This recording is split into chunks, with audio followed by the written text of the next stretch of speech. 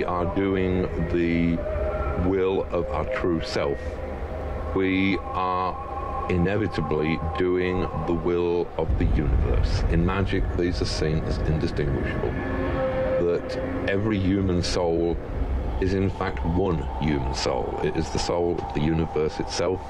And as long as you are doing the will of the universe, then it is impossible to do anything wrong.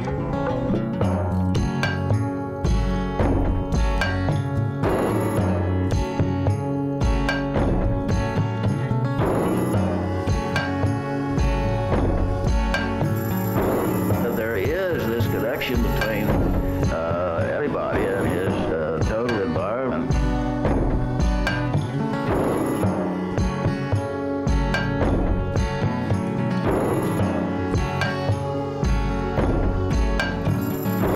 Every human soul is in fact one human soul. It is the soul of the universe itself. That scientists tell us that there's no meaning at all in everything we see out there. That's external reality which can have no relation to human consciousness.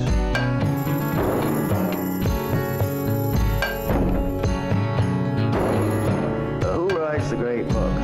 It isn't we who sign our names. What is an artist is a man with antennae who knows how to hook up the currents in the cosmos or whatever.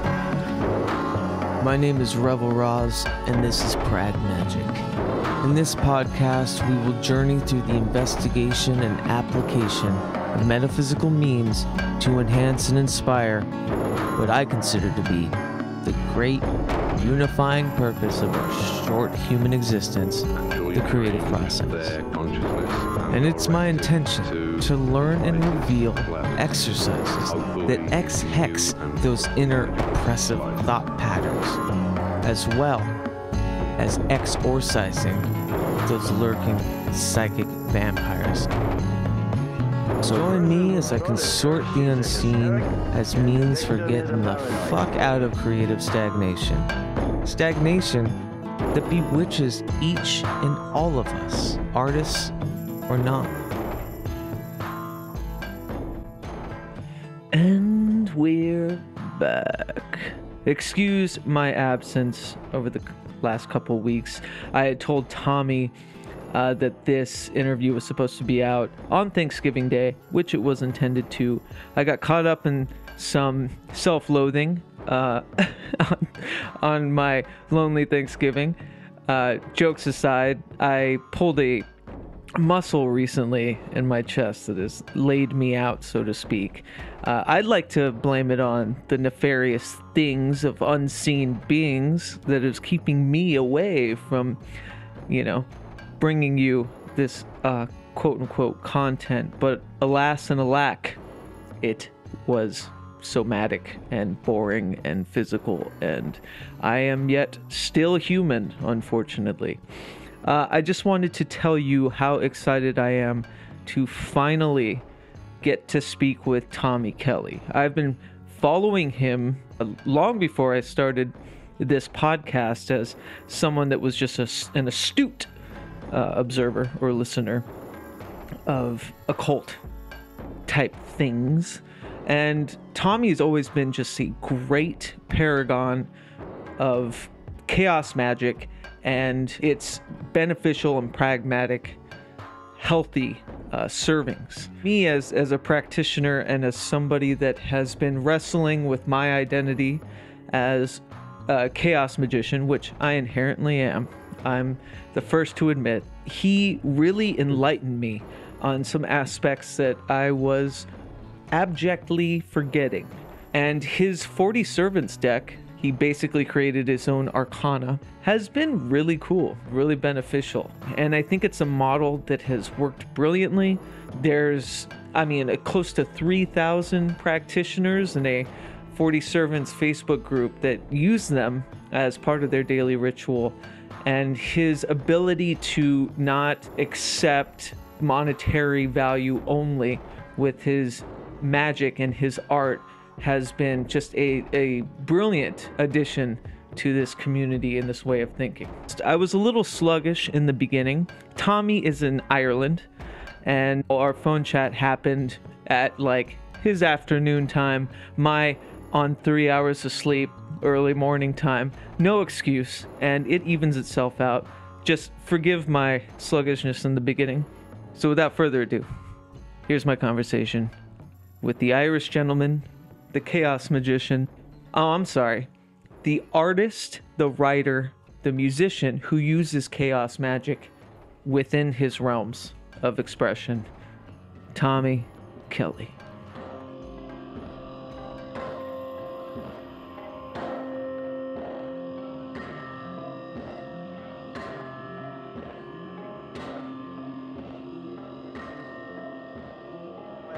It depends, I suppose, on what point of the timeline we could start. Actually, when I found out about chaos magic was through Grant Morrison and that disinformation lecture that he did around about year 2000, 1999, 2000, something like that.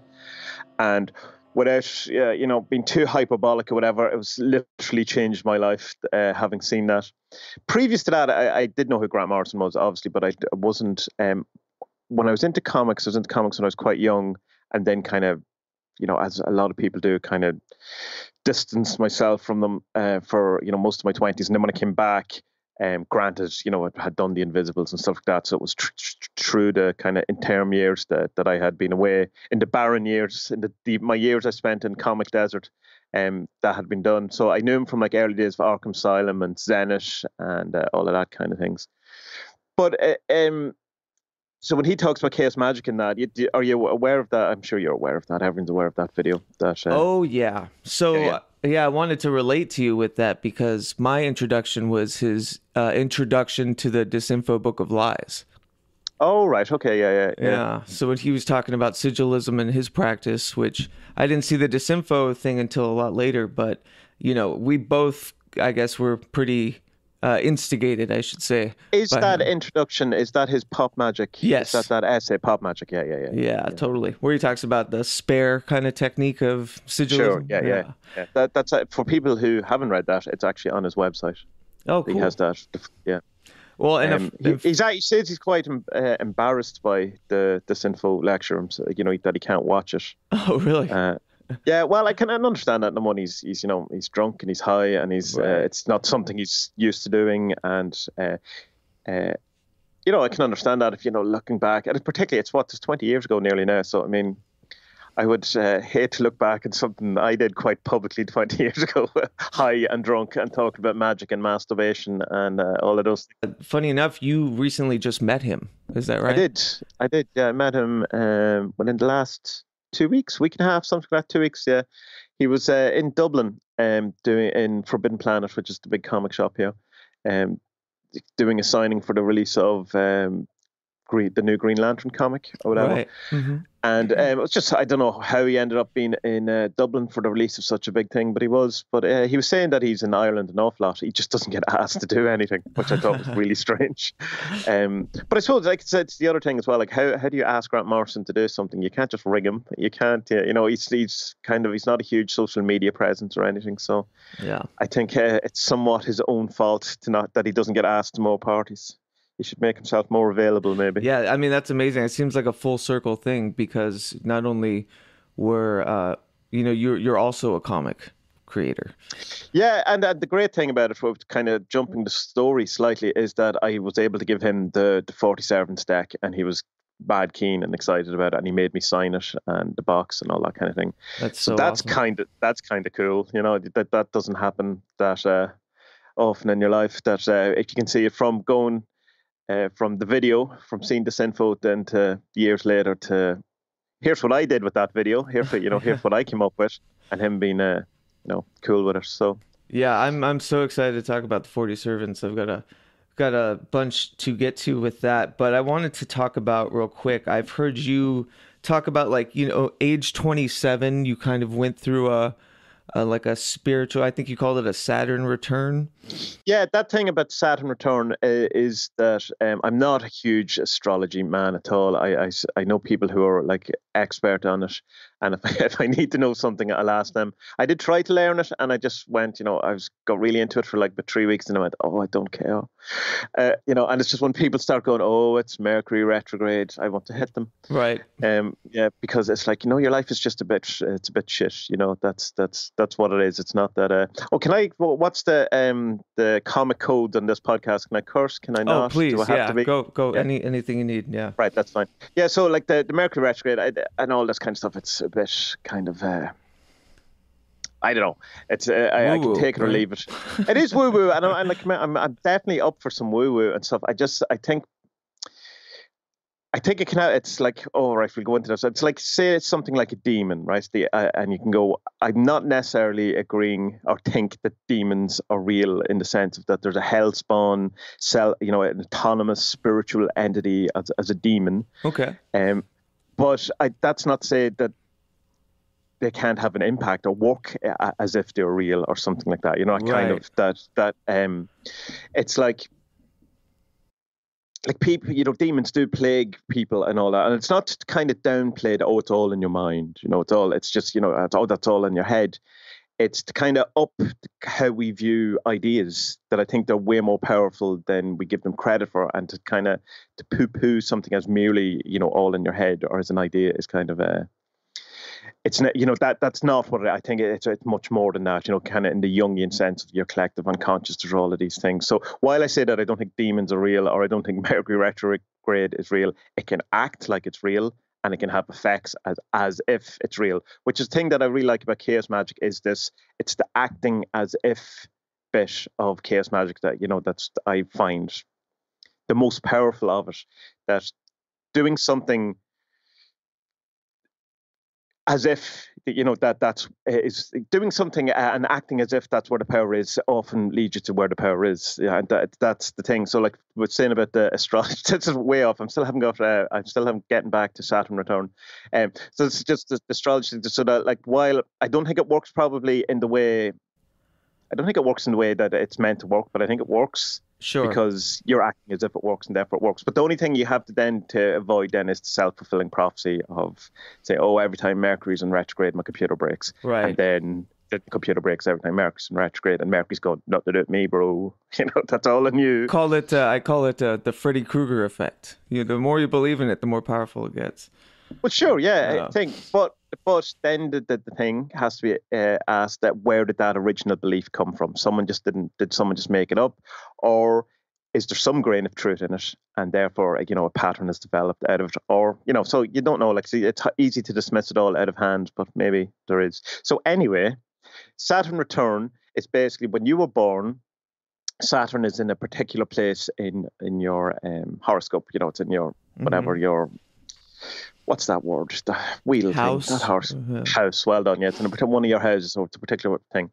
And it takes the orbit of Saturn takes 27 years for it to return back to where it was. So every 27 years, it's in the same place in the universe as it was. Not in the same place in the universe, because the actual solar system is moving around the universe, but it's in the same place in the solar system as it was 27 years, and it marks.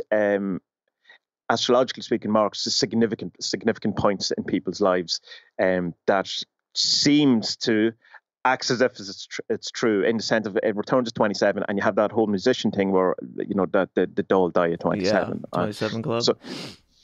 So I mean, you can dismiss it, but you can also point to loads of cases for it, and it's kind of, it seems to be a case that when Saturn, who is he's kind of like the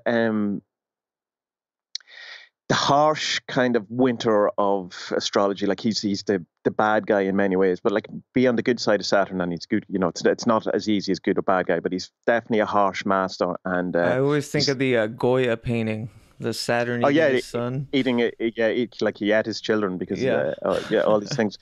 But it's so he's like the bad father in the same way as you have the terrible mother. It's that kind of the harshness, that kind of thing. But he limits you to, or puts pressure on you, or is an oppressive type of energy, with the kind of thing of that you grow out of it, or you get rid of all the crud that you don't need, it kind of purifies you, all of that kind of thing.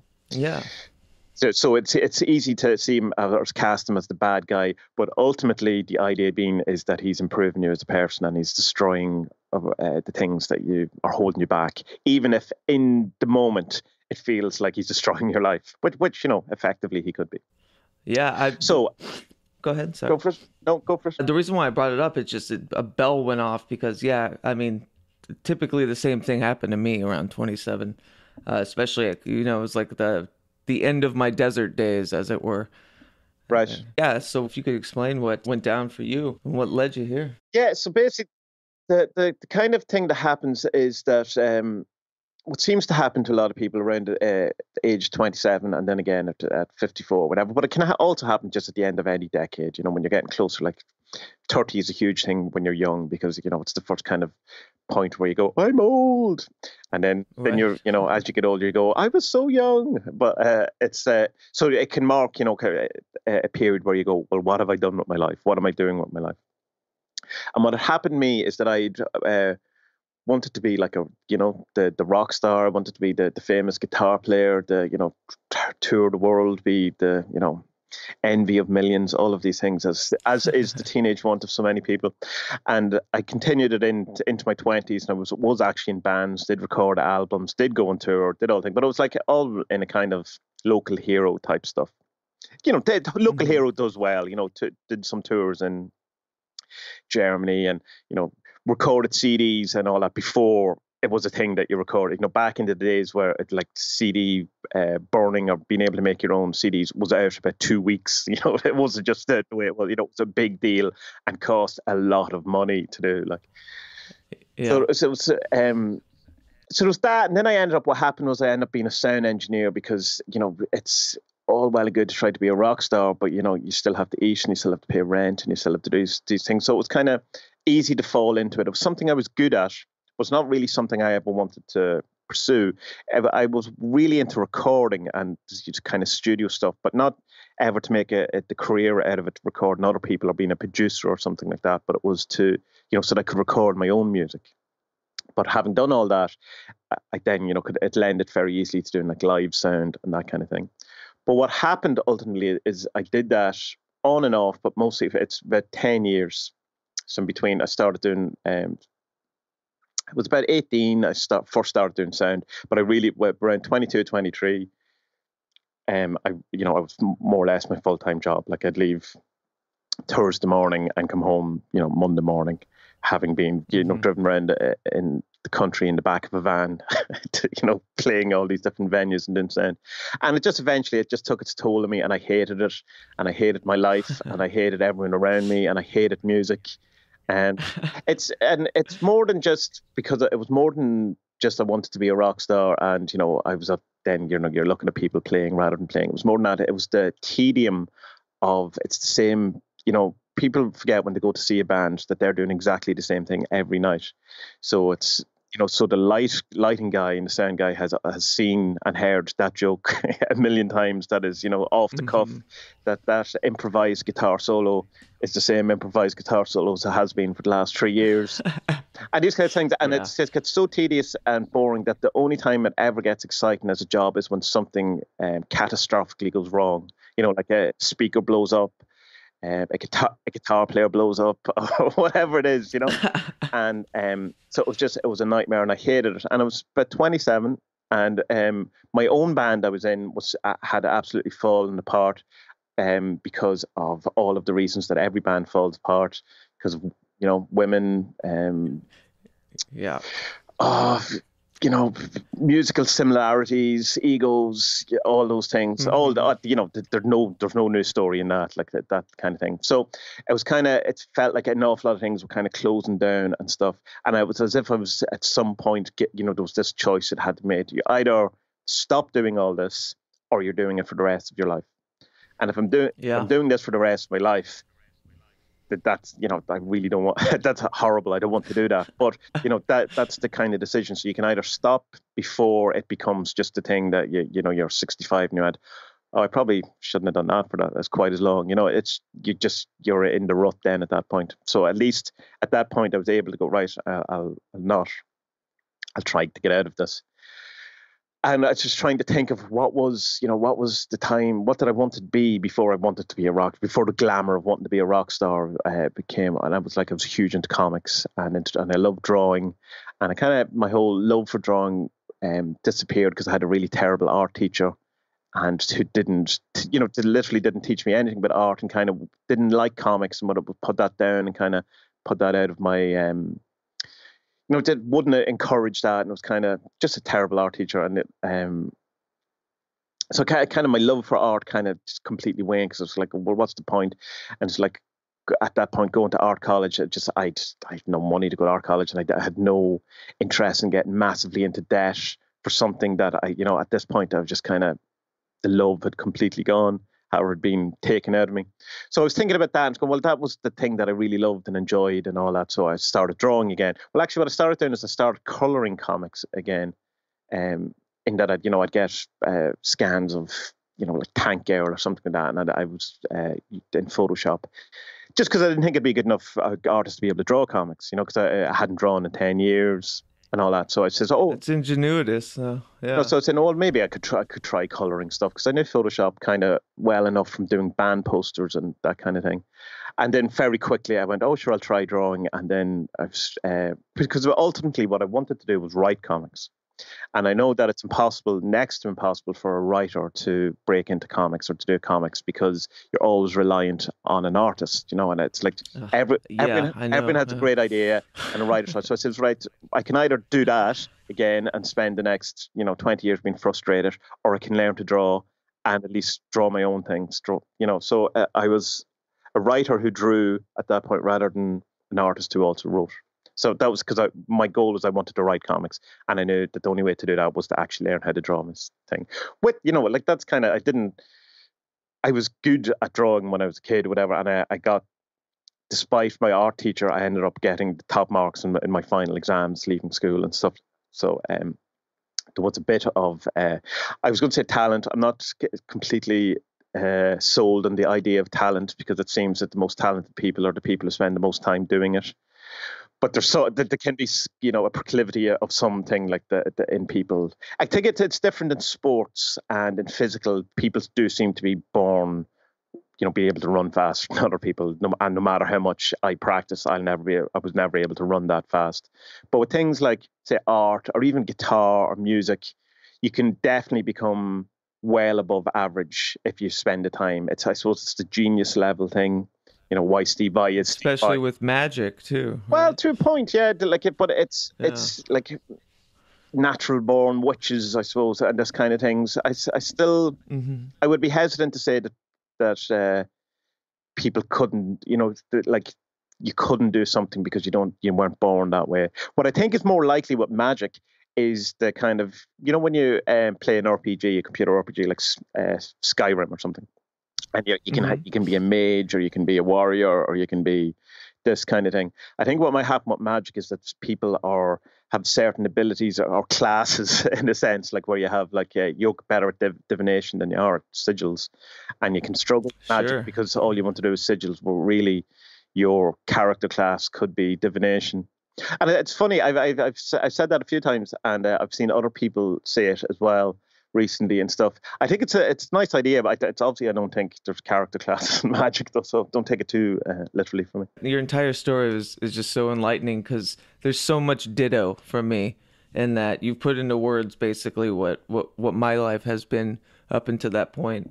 So it's good to hear someone else that kind of got out of the music rut, as it were, and forged ahead with their kind of deeper callings. Yeah, the unfortunate thing is I got very stuck then in the comic rut for a while. Right. So well, and funny enough, I am as well. Yeah. But what you're telling me is I need to draw.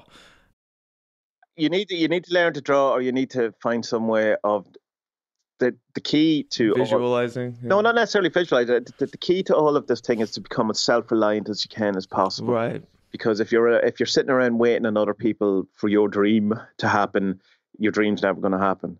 And I don't mean that in a cold kind of, oh, your dream will never happen. It just won't, because Right. you No, just, totally. just do it. Like, and that by that I could also mean like find your artist, like find that in the way Grant Morrison found his Frank Whiteley, or whatever. Yeah. Do that. That doesn't necessarily mean you have to draw, but don't, stop waiting around for the thing. Do whatever it is, that thing that has to be done, that whatever the next stage is. But it doesn't have to be the big stage, it's that I really like this statement, which is tend to the part of the garden that you can reach, so do the bit that you can do the next thing. What is the next thing you have to do, and do it, and then, go from there. But the problem with comics, and that it will always be the problem with comics, is that 95% of people who read comics also want to make comics.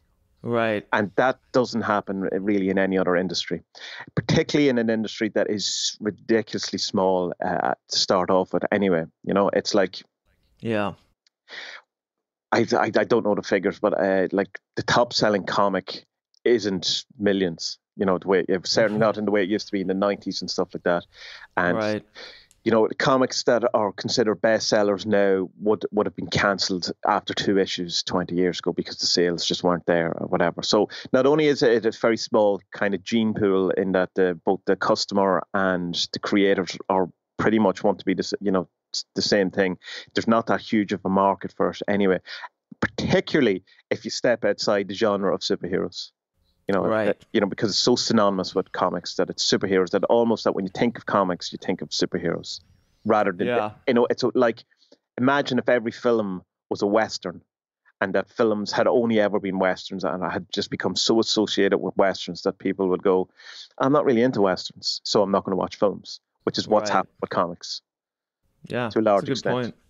Yeah. I had read the other day too, that like, all of the favorite writers, even on bigger, superhero books, are basically like offered those projects. They never get the books they want to work on. Well, the biggest eye opener I've ever come across was when Mark Millar was looking for an artist for what's that? Not Hit Girl. What's Hit Girl from?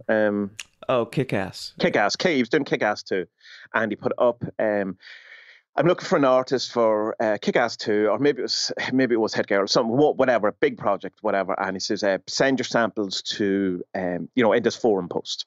And it was like 200 replies.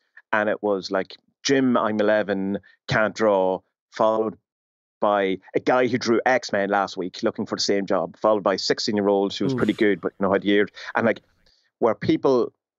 pros in the industry, like top class, like people who are exceptionally artists, who have like done, let's say X-Men, or did 12 issues of The Flash or whatever, had get on a forum, put up a couple of their pages beside 14-year-olds, 13-year-olds, 30-year-old people who can't draw, who were just having a laugh. And I was going, right, there's comics.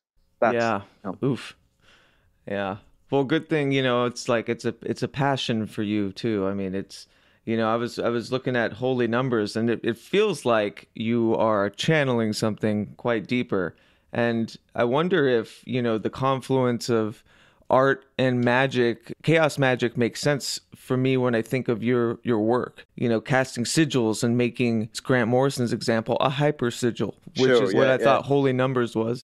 Well, definitely. Well, I mean, the thing about magic is that it is art, it's just a kind of a different approach in a sense to art, in that a way to look at it is kind of that there's people who kind of, there's this label type of thing that we have, or that we do to ourselves, where we kind of go, I'm a chaos magician, or I'm, the kind of people go, I'm a fireman, or I'm male, or I'm non-binary, or I'm homosexual, or I'm heterosexual. And we have all these kind of labels and these kind of things, which is all good. That's fine. Not, be whoever you want to be, all of those things.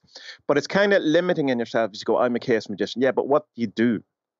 Oh no, I'm a chaos magician. No, but what do you do? Well, I'm an artist I'm an artist and a writer who uses the reality tunnel of chaos magic.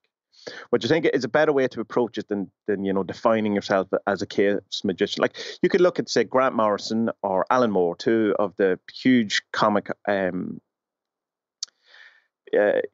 people who are both well known and who are both magicians as well. But they're not magicians, and that's it.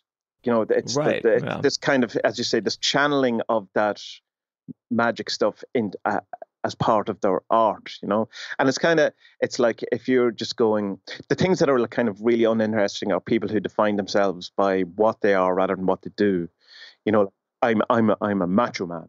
Yeah, but what do you do? No, this is what I do. I walk around with my muscles, and insult people. This is, and you go, well, that's just not interesting. And it's like, it's not. It's like, but if you go, well, I'm a macho man who goes around insulting people, but I use this energy to, I don't know, create sculpture or something. You go, oh, well, there now this is starting to get interesting, because you've taken what you're defining yourself as and then channeling into some sort of creation rather than just sort of like a stagnant energy of existing as this kind of thing. Mm-hmm. So when you say this sort of channeling thing of comics, I 100% see art as a kind of a channeling thing, but not in the kind of, Abraham Hicks or Alice Bailey or channels sure. type, there's someone over your shoulder, or the Crowley kind of, Book of the Law or any of things. That's fine, but that's just not what I'm talking about. It's almost as if the way I would describe it is getting out of the way of it and letting it kind of, it all sounds quite crap, letting it come through you, letting it flow through you, man. I know, but there is some truth to it. I know, like that's kind of been the big dichotomy when I see your work, is that you have such a pragmatist approach, and you want to be sure not to give, the adventures in the woo-woo, too much of that. And I totally get that, but I wanted to, find where the line is for the woo for you. It depends on the day, and it depends on it's a constant struggle, right? You see, well, as my wife always says to me, it is with that attitude. Yeah. If you see it as a struggle, then it is. Well, good way to look around it is to stop feeling you have to label these things or pigeonhole them or define them or delineate them or have them in boxes. In that, you can be this today. Just the beauty and the glory of chaos magic that people forget about is that you don't have to be anything other than what you need to be in the moment to get the result you want. And that's the whole kind of principle of chaos magic. It's become slightly different, and people have kind of tried to put actual truth, in a sense, back into it rather than, the belief as a tool, which is the idea of that your beliefs are powerful in themselves as belief, and the belief is the kind of the agent of change or the agent of power. The acting as if this is true is where the power comes from rather than the act itself. So you're saying it's a struggle to where is the woo, or where's the line in the woo-woo? It depends on what I'm doing. The line of the woo-woo when I'm doing my taxes is very different from the line of the woo-woo when I'm trying to create a character for a comic. Totally. Where you can go, oh, it's all, just let it come through you and flow and, like get out of the way of it. It doesn't really work when you're trying to sort out, is this an expense? Will I get away with this? So it's like, it's not to say that those both of those factors aren't part of me. It's like when you start to define yourself again. If you go, I am a reductionist materialist, and that's it, then you've closed off so much of thing. Like you can be, I'm a reductionist materialist when it comes to building my house, or certain views, or when it comes to say medicine, or does it work, does it not work? But we're not Vulcans. We're not, we don't think, we're not, science is it's a brilliant thing, and it's the best thing that's ever happened to us, but we've almost made it into a religion now. We've, the scientism idea where, it's become infallible. Right. And that we're able to view life or exist in the world scientifically, almost like the Vulcans, but we're not logical beings. We're feeling beings. We're emotional beings. And we've been science has come from that. I'm not down on science. I love science. Loads of my friends are scientists. Right. But it's definitely taken away the self-reliance, the self-trust, and the that you are allowed to have your own opinions, because it's we're told we can't even trust our own senses. We can't even trust our own mind. Right. Anecdotal evidence is the worst kind of evidence, yet we can send people to prison on it. And there's to even to the point of that, to get over the hard question of consciousness. Well, that consciousness doesn't actually exist. It's just an epiphenomena of the brain. You only think you're conscious. Which, if that's that's fine. Then we again go back to the prison thing. If people aren't really conscious, then are they really responsible for anything to do? And we know they are, because we know we're living this life. We know they're responsible for it. But if you start saying that consciousness and it's an epiphenomena of the brain, you're kind of taking that away from it. So it's. But it's interesting too, though. Then you look at, like it's Daniel Dennett's. He came up with not the idea. He's kind of pushed forward the whole thing of the consciousness as an epiphenomena of the brain, which just means it's a byproduct of the brain, rather than using the fancy epiphenomena name.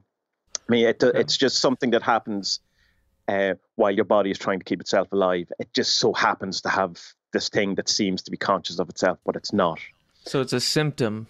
Or a byproduct, or just something that interesting that happened on the way, which is also interesting in that it's very, very similar to the Buddhist idea of no mind as well, where that they would equally say you are not your mind, your thoughts, or whatever, but different in that they don't say it's an epiphenomenon of the brain or byproduct. The mind to them is akin or similar to an emotion, or to a sensation, where you would never think that you are the smell of your dinner, because right. that's a function of my body. It's separate. Or you hear a bird, you don't think I am a bird, but they would say equally, you are not anger, or you're not the thought you have, but yet we have decided that we've associated ourselves with this particular thought, that is us. But they would say, my reading of it is that they would say other opinions of Buddhism are available, that we've just the fault lies in that we've associated ourselves with this thought, with this brain, this mind, this thing. But it's just as passing as unreal, or as all the other things. It's all part of the illusion, if you want. Which is interesting that both science and Buddhism has gone to the same conclusion in some ways. Yeah, I was going to say this kind of idea of almost the like you were talking about the 40 servants and its inception on your website, and you had mentioned it's not an egregore. No, you don't consider it to have been channeled. No, it's not an egregore, and strictly because an egregore is a group, is an entity made by a group. Thought, yeah. But that's not what people mean when they say egregore now. So it's like that thing when people say literally. That's right. The word. That's not what that word means. But now it's I know what you mean when you're saying it, and it's a dick move for me to then pretend I don't know what you mean. So when people say egregore, I go, well, it actually means a group thing. I know that's not what you're talking about. It's right. What people are actually talking about is that it's some sort of self-reliant, autonomous, sovereign. It's a being that has its own will. It has its own, autonomy. It can do its own thing. It can make its own decisions. And in that, 47, excuse me, aren't. I don't. Well, let's just launch into the 40 servants, because this is kind of an amazing addition to the divination / I would say like psychologically pragmatic approach to addressing the subconscious. That's it. Well, and like at the heart of it, I was trying to be as pragmatic as possible with it, because things can become so convoluted and so intense. And, there's a lot of rules and baggage that go around an awful lot of these things, which is what the original, like Pete Carroll and Ramsey Jukes and Phil Hine, all these, but we're trying to get rid of. And we seem we're trying our best to put all this stuff back into chaos magic, and which is fine. That's fine. Let's not, we've possibly thrown out, a number of babies with some of this bathwater.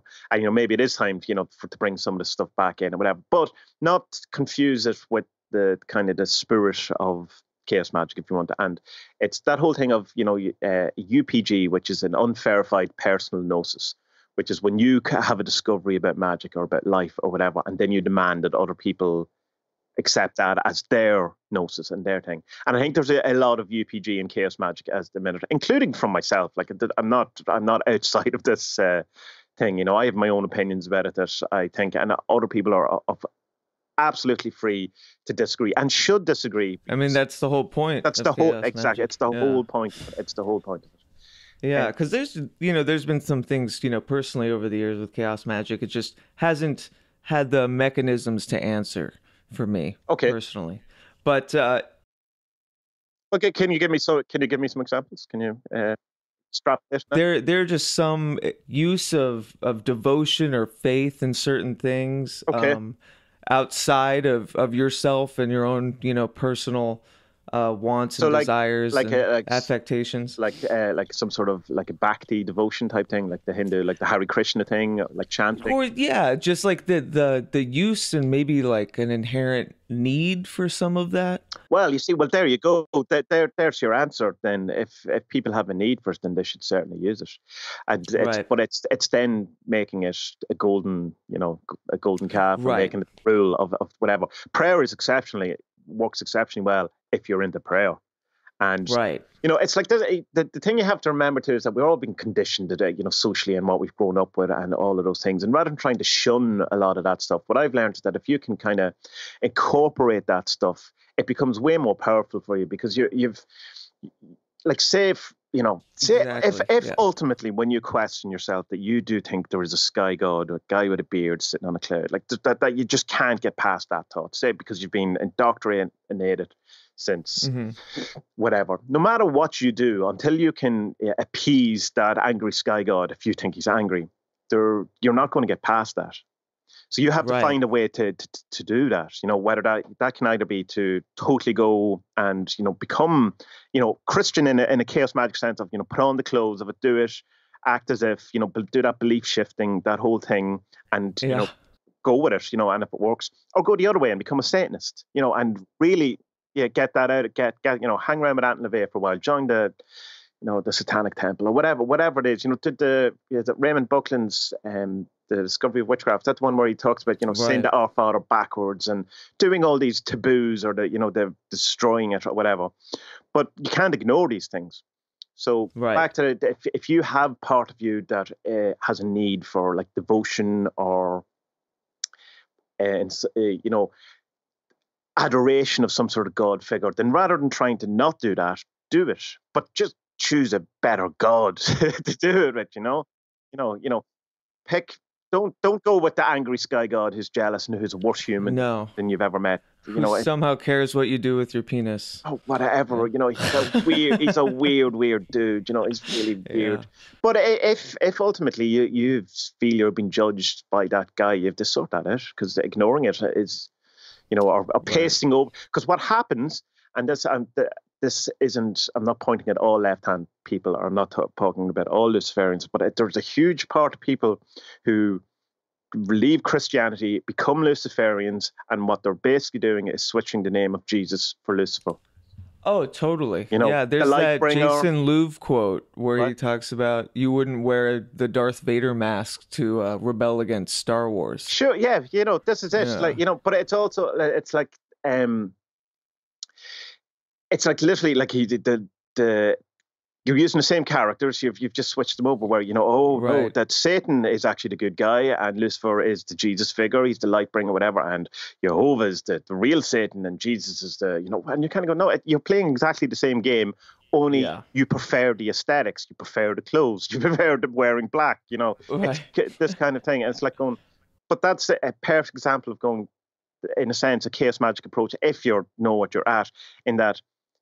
That might work better for you, and that's okay. Once you're aware of it, that you're not just blindly, sheepishly doing the same thing, under a different name. But if you have that kind of need for a Jesus, for a God, for that thing, Satanism might be for you, Luciferianism might be for you, and you might get a lot out of it. But not to dismiss, but just be aware of that. All right, I have these, these codes in me that have been indoctrinated into me, and I can't get past them. So instead, I'm going to use them. And then, you may hang around with Lucifer for the rest of your life. You may not. It may change, may get you past those bits. So anyway, it's your thing for your devotion thing. Once you don't demand that, this is the one true way of chaos magic, whatever. But if you have a devotional aspect, do it. I assume you don't, and that's why it invites you. Yeah. Well, and like that's the thing. I felt kind of a bit of a Ronin, but I guess most chaos magicians or chaos practitioners assuredly do, and that's kind of the whole point. is to, like you said, to visit and to live in the shoes for a bit and that's it. see what works. Yeah. But not to take any of it, like that whole thing. Nothing. Not to take it for granted. Yeah, and to show respect. Yeah. Well, but also to do it wholeheartedly. Like it's acting as if means you actually believe it when you're doing it. It's not that you're pretending. It's you. If you like. This belief shifting thing is where you take on other thoughts or other ideas and then see the world from that perspective. You actually have to take on those beliefs and thoughts, or else you're not actually doing the full thing. It's like, totally. I will take on and pretend I like country music and I will listen to country music. But because I'm pretending, I'm not actually getting it. But if you could get to your point where you actually make yourself enjoy country music, I don't know how you do that. I don't know if that's physically possible, but anything before 1975. Right. Well, there you go. Yeah. It's a completely different experience than pretending, and from that point of view, you can make a different decision. It's like how would you come up with it? Like what's a good belief shifting type thing? Right. One of the things that if you can use a god form or whatever, right? And so this would be like an invocation. So there's two things. There's an evocation and an invocation. And basically an evocation is you're evoking something. So it's something outside of you. You're not taking it in. So it's like you're calling on a god. And that whole goetic thing would be evocation. It's outside of you. You're calling the demon into the triangle of power, and you're protected in your circle. Right. So that's an evocation. An invocation is when you take a god form or whatever. It doesn't have to be god form, but traditionally a god form into you. So that would be kind of like the voodoo or the hoodoo kind of thing. Where they become possessed by the Loa and stuff like that. So that's an invocation. But invocation is just kind of another word that, like in the NLP sense of modeling. So you can look at someone that's like someone who's successful or, who has attributes or skills that you want, and you can model that person and try to take on those attributes, whatever. So that's the same as invoking with a god. So you would take... And that's neuro-linguistic programming. Yeah. So it'd be like you would take in, say we wanted the... pick a god, Apollo, the sun god, right? The sun god. So you would invoke heaven. You would start thinking as you imagine that Apollo would think. You start seeing sunlight radiate around you. You would listen to music that evokes that kind of idea of sun. You could have a very brightly lit room. You could possibly be looking into a light. You bring in Apollo to the exclusion of all other things. And when you get to the point where you feel like Apollo, then you look at your problem, whatever it is, and you say, from this perspective, what would I do? It's method acting. To a certain extent, but it's different in method acting because that's still kind of implying a kind of a pretense. Yeah. In the moment, you are Apollo. That's what you're aiming for. And so the belief shifting thing is like, so from the point of view of Apollo, you can make a decision. And from the point of view of someone who loves country music, you can make the decision. Where you can also then go from the point of view of someone who really thinks Jesus is the greatest thing in the world. What would that point of view be? Is that a helpful point of view for the situation I'm in right now? Because sometimes it could be. And then act from that point of view. And, so that's when like the belief shifting and taking the thing, because you were asking me where's the line of the woo-woo, and you can kind of go, well, it depends on what I'm doing. It hasn't, but Jesus could be very effective in some problem I'm trying to, having a view of Jesus, or an angry sky god might be great if you need, to in some way feel that there should be vengeance in the world, or there should be, could help you cope with getting over loss or seeing the world in the state it's in, or people getting away with doing terrible things. You could get into a state where you could understand, there is this angry sky god who's going to sort them out, and you can leave that kind of behind you. But then the next day, you don't still have to believe about the angry sky god. I guess that kind of relates to a question I had. In the 40 Servants, you have like a companion grimoire. Yes. Which basically helps kind of charge and ritualize 40 Servants. Yeah, well, it just kind of it explains what each, because there's 40 different archetypes, or 40 different ideas, or 40 different servitors, and a servitor is basically, it's kind of it depends. You kind of you can't really start with servitors. there's sigils, there's servitors, there's talismans. And a sigil is kind of that idea of that when you take one intent, or one wish, or one desire, and you turn it into a magical glyph, and then in some way you activate it. But it's kind of usually just a one-off thing, like I want $20, whatever. That's kind of a one-off. Right. Whereas a talisman would be some sort of item or a glyph or a drawing or something that you've imbued with whatever you wanted to have, but is more of an ongoing lucky charm, say. So you get a lot of like lucky charm talismans or increased good fortune or protection type of thing. So it's more of an ongoing. So you could still have a sigil but it's more, an ongoing protection thing. So it's more of a talisman. Right. But a servitor then kind of has some sort of more personality, if you want. There's more of a theme to it. So like it wouldn't be just I want €20 or I want protection, but it becomes like in, say, for example, the protector, like a kind of personification of that kind of archetypical energy. So it's different in all of those things, but they all are still working on the same kind of foundation of ideas or thought forms. So a servitor is strictly speaking a thought form. People mix them up with tulpas, which are created kind of personality, almost like an invisible friend, but Right. done on purpose. And they're the things that can get out of hand, that can start running amok. And it's also not a tulpa. That's a kind of another one of those words like literally or egregore that people use wrongly. A tulpa is a different thing, but in the sense of if you go on Reddit and look up tulpas, this is what it'll be talking about. And they can kind of, when people say, "Oh, servers run amok," or they ruin your life, or you need to destroy them, it's more this kind of personal thought form, imaginary friend thing that has got out of hand. But usually those type of things, when people talk about servitors getting out of hand or ruining their lives, their lives are kind of chaotic anyway. It's not. Right. There seems to be people who have a lot of drama with servitors, or people who seem to have a lot of drama in their lives anyway. So Well, it's that, displacement of blame too. Yeah. of course, yeah, and God, we love doing that. I mean, Oh yeah. it's one of our favorites. So That might be a prime definition of woo. yeah. Oh well, yeah. I mean, definitely, yeah. But like the first kind of the major kind of if you want thing that I find, what I would propose in chaos magic or in cult in general would be take responsibility for your life, for all of Right. it, even the bits that aren't your fault. Yeah, I And wanted come to from ask you, that point of view. Yeah. Sorry. because the with the magic part in each of your 40 servant descriptions, you have a baneful magic kind of section. Yeah, in some of them, that's the old PDF version of it. I took that out for that. It's not in the grimoire, the baneful stuff. Some of it is, no, but it's because people like to use magic for baneful means. Right. I was wondering, Yeah. if you had like I personally don't.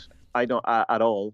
And the reason why I don't, I'm not into, not because I don't think the work, I certainly think curses work. They work as well as any of it do. right. It's because I would rather get rid of that situation than hang around. So if like you can curse someone, but you've kind of now created a new relationship with them, and that's hanging around for a bit longer, or you can banish them, get rid of them, and then it's all gone.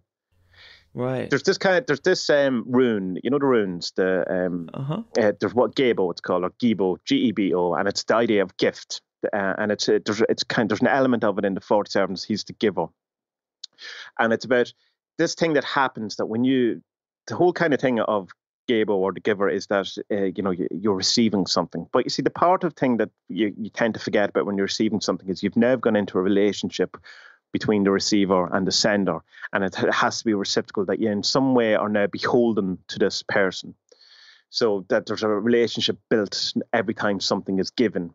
So if you take that then from the point of view of cursing someone, and you're giving them the curse, whatever, you're building a new relationship with them that is sustaining and prolonging the situation in many ways. While the curse may work and things may get worse for the person or whatever the curse is, you're still involved in it, and you haven't disassociated yourself from the situation, and so has a likelihood of it either exacerbating the situation or at least prolonging your pain or your annoyance or your general kind of hanging around that problem.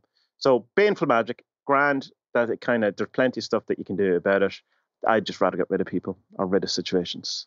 Yeah, you were just basically including it to be, I guess, inclusive of all kind of magical paths. Yeah, and it's just kind of, it was kind of from the idea of it to be complete in one sense. So while I have it, I didn't take it out for. So in the grimoire, it's rather than having a section or whatever, it's mentioned in it if I think it's relevant. Like, 'cause some of the 47s would be very useful in baneful magic. So you'd be kind of remiss, and also because I'm not goody two shoes either. Like, I'm not, like, if you really annoy me, I am going to fuck with you. But it's so I'm not to kind of white light everything. And I mean, I did, before Chaos Magic, before Grant Morrison, my kind of whole thing would have been more a new agey type of approach, and that's all. I wanted to get into that because you actually studied like Eastern medicine or energy work. Yeah, I did. My college, when I went to college in my mid-20s, again, getting to the whole point of trying to get out of the sound engineer thing. Right. I did. It was holistic health studies, so we did like alternative medicine, Reiki, aromatherapy, reflexology, Indian head massage, kinesiology, all of these kind of things, So there's again, like, it's kind of they're all wonderful things, and but there's no cure in cancer from aromatherapy. You know what I mean? Like, and that's our Reiki. And the thing I have with Reiki is that I don't know what way it is in different parts of the world, but over here it seems very much a money grabbing situation, where you get, and if it's as powerful as people make it out to be, then you really shouldn't be learning this over 8 hours over one weekend, like that kind of stuff.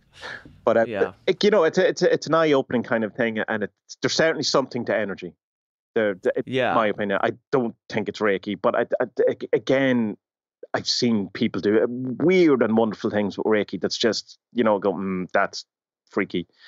The once I seen someone almost look like their spine was being realigned and they could walk better than that. Wow. And I mean, like, I don't know, that mind over matter, placebo, all of those things. Right. But I mean, placebo is such a strong force and all that kind of things that how do you engage a placebo response without some sort of agency or without some sort of lie?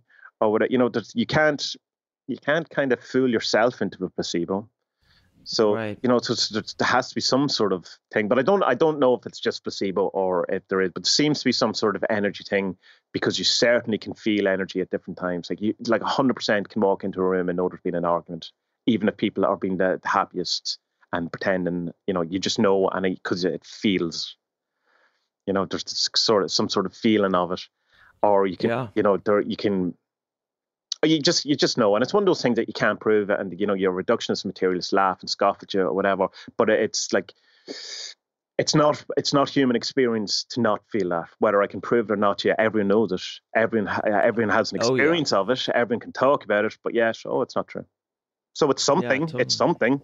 And would you compare that to kind of what you talked about was kind of like the current coming through you when you incepted the 40 servants? No, because that kind of is kind of implying, again, getting into a proper channeling type thing. No, it would be more the coming through thing was the same as when I was doing the comics or writing of anything, is getting out of the way and not bringing too much my nonsense in my brain to it, and just doing. Sort of like an automatic writing kind of ish, but again, it's not that. But it's not that. It's kind of, it's like just one way of it. Don't overthink it, and don't try. Don't try and second guess. If like there's plenty of things that have happened when I've written or with the 40 servants where I go, I don't really understand this right now, but I know I will. And I thought I was insane for that, because it usually walks out and I went, oh, right, that's what that is. Until I heard Alan Moore talking about when he was writing Watchmen and different other things where he was going, there'd be some particular scene or there'd be something. And he goes, well, I don't know what that is exactly, but I know it has to be, it's part of this story. And then it eventually was like a really intrinsic part of the ending or something. It had to be there, but he didn't realize it till he got to that point. So you can either think of that as some part of your brain or your subconscious knows something that your conscious brain doesn't know and is, giving you a message. So you have to get out of your conscious way, your conscious brain. Or, he has this idea of idea space, which I find fascinating and I think is brilliant. Are you aware of that idea? You know that? Yeah. So basically, to people who don't, it's that there's like a field, if you want, of ideas around us. So, like the subconscious, or that would be like the astral plane. The collective unconscious. Sure, yeah, the astral plane or imagination or whatever it is. And then around us, there's different ideas. I don't know, a host of other things. But Alan Moore would say that the easy ideas are the ones that are close to us, but the bigger ideas are the ones that are further back, and they're the ones to go for. And then there's the idea that people don't have ideas of people, so that that thing of that you can have an idea, and then in 2 years' time you would find that someone else has done something with that idea, and right. That would be the kind of thought that idea says, hello, will you manifest me? And you ignored it for 2 years and it went, well, fuck you, I'm going to find someone who will actually materialize me or whatever. David Lynch talks about that in Catching the Big Fish. That ideas are fish, and if you don't catch them, they move upstream. That's a great book. People should definitely, and you should listen to the audiobook of it, because it's even creepier, because halfway through someone just starts breathing for no reason for like 2 minutes, and then it goes away. It's so weird. What? Really? Yeah. That's awesome. So didn't Mitch Horowitz do that book, or he had something to do with it? Oh wait, well, I don't know. No, the one I listened to, it was David Lynch himself. Oh, very cool. Yeah. So I just wanted to talk about how you are feeling with the 40 Servants catching on as big as it has so far. In the Facebook group, you have close to 3,000 people who are intently kind of discussing and talking about their different, takes and practices with it. And I just wanted to know what your feeling is about it kind of becoming something outside of maybe what you intended. Yeah, it's an interesting one, because it was like when I did it, I had come to the point where I was talking about this. Funny enough, at the beginning, I got into the comic rush that I had been in the thing, and it was kind of coming. It felt like it was coming to the end. There was things falling apart personally. There was it looked like the kind of thing I was doing, the self-employment art thing, wasn't going to last much longer. I was running out of money. Things were on the horizon, and I had a couple of months left where I could kind of do something. So I says, well, I'll do something that I would be interested in, and something I would use, and something that, just for me, this is my last hurrah, just do something just for myself. Whereas there would always be this kind of second guess, and even with comics and stuff, even no matter how personal or how much they mean to, that you're still kind of trying to market them in one sense, or make them appealing to other people. Whereas with the 40 Servants, I 100% didn't. And what I thought would happen, because Holy Numbers did really well, the comic, and then the one after that, Them, which is probably my favorite thing I've ever done, it just bombed, absolutely, horrifyingly bombed, that it just knocked an awful lot out of me. It took me a while to get past it. So it was when I did. So it came to the point then that when I was doing the 40 Servants, what I thought would happen would be something similar to what had subsequently happened with comics, was that you put an awful lot of effort in, you'd spend a year or whatever it is doing something, and then 10 or 20 people would be interested, and 2 weeks later, no one would care. So that was kind of the world I was presenting the 40 Servants to. I thought, this will be cool. I'll get a cool tool out of it. 10 or 20 people will be into it. I might make enough money to buy a new PC game or pay, the electricity bill. And then after a couple of weeks, I'll go out and I'll get, I'll start my real life as, as a bin man or something, because, now I have to grow up and get a real job, all this kind of stuff. Right. So it was that kind of, it was a totally selfish act, last hurrah, do something I would want. So it's totally a system based for me. It's like people say it's very heteronormative, which it is, because I'm a heterosexual. It's from a male point of view, like the carnal in it, which is the representation of sexual energy, is female, because a naked man wouldn't have that feel to it for me. But that's that's not to say that a naked man shouldn't have that field up for other people. It's just, because it was from my perspective or whatever. Right. Yeah, this is your personal magic. Yeah, my thing. And it was like looking around at all these things that have become really more complicated. The chaos magic had become more complicated. There was all the, people worried about cultural appropriation, which is a thing and you should be worried about it. But it's kind of a hindrance in many ways because, we're all human. We're allowed to talk to each other and, pick up on ideas. But then there's, that whole thing of that you should never use stuff that you're not indigenous to or you're not part of, because it's kind of that way. I think there's a fairness in that where Gordon Might has a good kind of stance on it where he would say never do something that a normal person in that society wouldn't be allowed to do. Like you don't call yourself a priest of Osiris because the normal person in a society wouldn't be. There's training and all involved that you have to have a lineage, all those type of things. But praise ISIS if you want, or whatever. Right. So all these things it's all become very complicated, very thing, and I want to simplify it down. I want easy access to these things. I think they're ideas rather than actual spiritual entities. But that's, as I said, that's upplaying ideas rather than downplaying spiritual energies. I think they're every bit as important to act exactly the same way. To all intents and purposes, they're the same thing. It's just fundamentally, I think they're, if you want, an energy more than a person. So if I can take all these ideas and all these kind of archetypical things and put them in a way that's easy to use, easy to access, doesn't have all the kind of bullshit that goes with it, or all the kind of taboos or the rules or the baggage or any of that, and just make it really simple. That's something I want to use. But again, I thought maybe I'll put it out. A couple of people be interested. People think it's cool, but ultimately no one would really care. But I was very wrong with that. Yeah, quite wrong with that. So like within like a couple of weeks, it became obvious that it was more than it wasn't going to be what I expected it to be. But I think it wouldn't have existed in such a way had I not approached it in that way. If I was trying to make a deck that everyone would love or a system that everyone would love and all that, it would have been terrible, useless. Yeah. No one would have been into it. But because it was so focused and I had an idea and didn't care if people liked it or not, didn't mind if people used it or not. It kind of, that's what I talk about when I'm saying get out of the way of it. Don't overthink, just do what it is. Let it be what it is. If you're writing a story, let the story be whatever it is, rather than trying to bring too much of your nonsense to it. Let it, in a sense, channel, let it come through, let it flow through it, let it be what it is without trying to mold it into something else. And the 47 is a perfect example of that because that's exactly what it was. It seems like you tapped into that Jungian archetypal, consciousness. Was 40 an expected or an intended kind of number? Because 40 in and of itself is a pretty heavy magical number. So I was wondering if all the minutia was. It is, and it isn't. It is in a magic sense, and it isn't. Like best explain. There's so many syncs. It was 40 when I did it.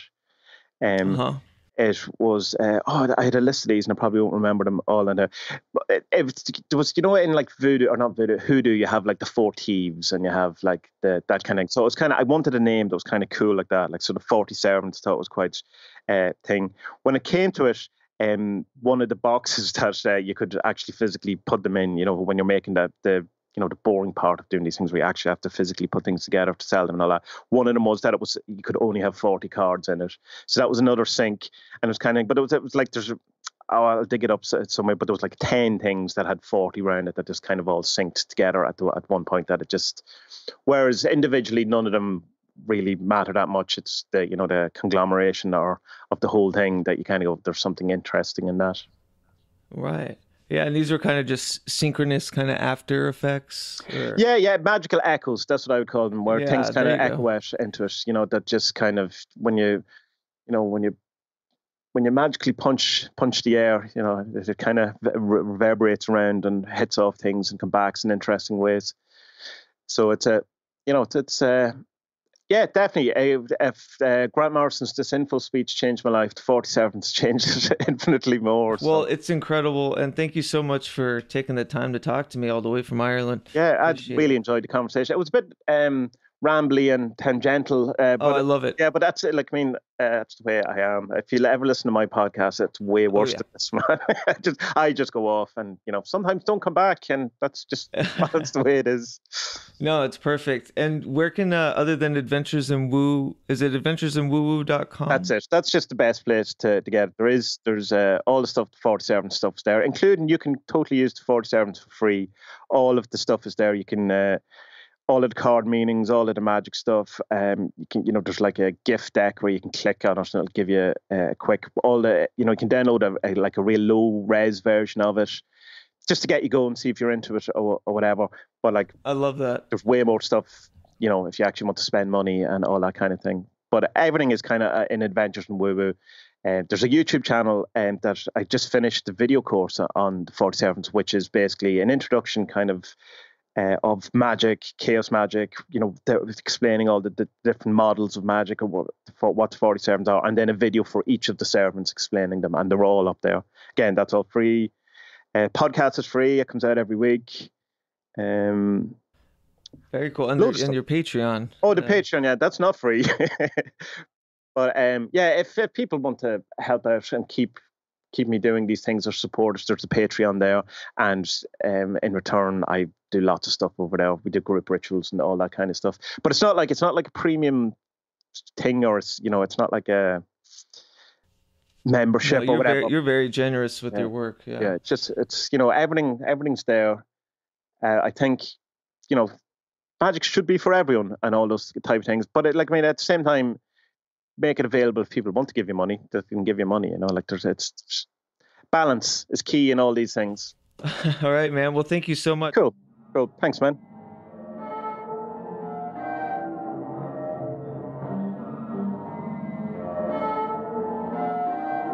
This here Pragmagick podcast is brought to you by Portland, Oregon's open source art religion and Pragmagick Art Collective, We the Hallowed. For more information, please visit wethehallowed.org or support these fine, pious individuals at patreon.com/wethehallowed. Remember, that's hallowed like saintly. HALLOWED.